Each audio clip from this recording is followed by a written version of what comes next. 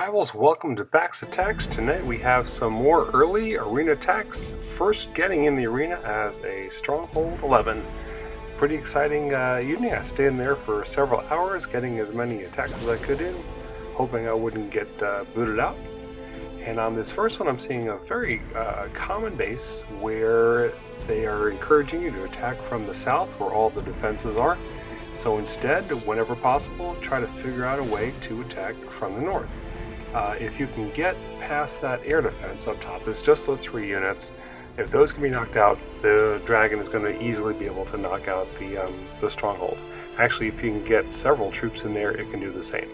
So noticing I'm kind of hovering the Mauler around and seeing if he has a path to the center or off to the side where those watchtowers are. If you see that they will path to the center, go ahead and drop them. Hold off on the rest of the troops, and then once they dig start their hole, digging in, you can safely drop the other troops. Get them in behind that. If you have a frost shield or something to put that on there, they will knock out those watchtowers and anti-air. They may well take out the stronghold themselves, and if not, the dragon will certainly knock that out. So this design is one of the easiest to win against in the arena, and it doesn't even matter what he's got down south. They could be high-level Insanity Tower, it just doesn't matter. Alright, this next base is kind of similar, and in fact there we do have the Insanity Tower down south. It's got a similar structure up north this time, and here we only have 2 towers up north, watchtowers that are anti-air. And so this one should be even more straightforward. We just have to make sure that we can get our air units into the top, and we should be able to take this out without too much difficulty. The fact that there's a flare tower upgrading doesn't matter. It's going to be out of range, and so will be the fire tower. There's even a true portal for us to pick up a little bit of extra mana in case we need an extra spell on this one. Alright, and so instead of our normal army composition, we notice that the Mauler can't get into the center, and so we have another unit that can fly right in there. And we're going to use just 1 soldier to knock out a distraction on the side, so that we can just come in a little bit more cleanly. 5 mana hunter squads are going to be plenty to take out what we need to along with the dragon. So the soldier plus the dragon will be able to knock out these buildings as well as the watchtower. So just that little clipping will make sure that our troops don't go offline here. Alright, so you can see as I hover over there, they all head for that true portal. We send the dragon back to join them. We hold off until we get that frost shield to cover all of them. Alright, and the watchtowers can fire at just 1 at a time, and there's just too many of them. And with that extra mana, we're able to cast the frost shield a second time. They take out the watchtowers, and now there's no anti-air left defending the stronghold. And so the dragon can take that out.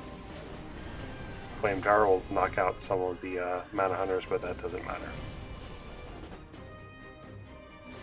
Alright, so you have to watch each base carefully, but the idea is the same. You just look for a stronghold with almost no air defense near it, where they're trying to guard it with walls, remove distractions if needed, send in a number of mana hunters with your dragon, and then some kind of either a frost shield or something else to provide some protection for them.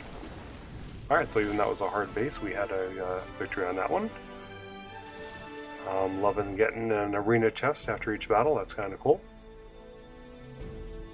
Alright, so on this one we're not actually going to attack, but we're going to look what happens if you let time expire. Notice we have 6 seconds left on this one, and a friend in the kingdom said that the time expired even though he'd already hit the battle stone, and what happens is your stone gets returned. So we had 3 stones to start out with, 3 stones again at the end of it. So if you do click battle by accident and don't think you can take the base, just hold off and it will time out on you.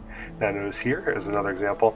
I'm really not that high in cups at all. I'm mid 5200s, and we're seeing opponent not found on the hard setting. So this is very shortly after they switched the Battlestone cost to 1 for arena attacks, and so we're not seeing a lot of folks with high cup values just yet. Just a couple days later, we'll see people hitting the 6,000s, I have no doubt. Alright, so here is a easy base, and it's particularly easy. It's again, we have really no anti-air protection up north except for those 2 watchtowers. So we'll get Forvel in there to provide a little bit of magic cover. We'll take a full complement of Mana Hunters this time, since the watchtowers are tucked in a little bit more.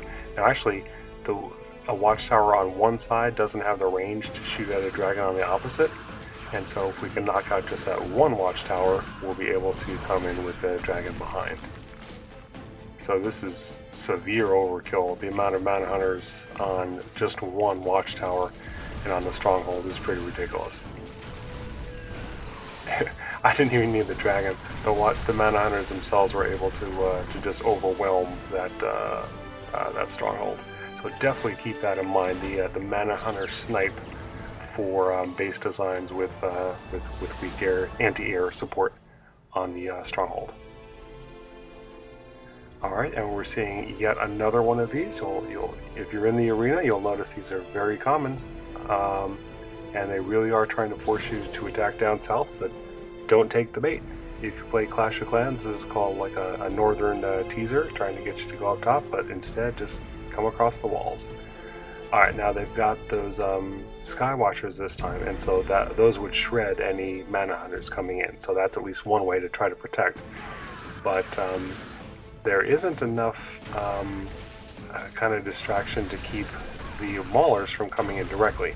All we have to do is knock out that one watchtower off on the side. I'm hovering around the Mauler, and you see he's going to kind of cut in. Where they're looking to land is very close to the stronghold, and so we'll get the other troops a little bit behind them. Really nothing shooting at them at this point. Alright, we'll have enough mana for a Frost Shield in a second here. Okay, and when they do, those guys are going to cut down toward the center, which will do nothing but get them into trouble, but there'll be enough of them coming up north to get the stronghold. Or at least that was the plan. And so this is, I show this not as a great success, but as a problem when a real close call. If your Maulers do not target those Skywatchers up front, and if they start heading toward the middle, you're going to be in trouble. So this one was a very close call. I'm lucky that enough of the troops got to the stronghold to take that out, otherwise that would have been a loss. So sometimes there are just subtle differences in the bases that determine just a walkover easy victory and something that's more difficult. But keep practicing and you'll pick that up. Alright, thanks a lot for watching.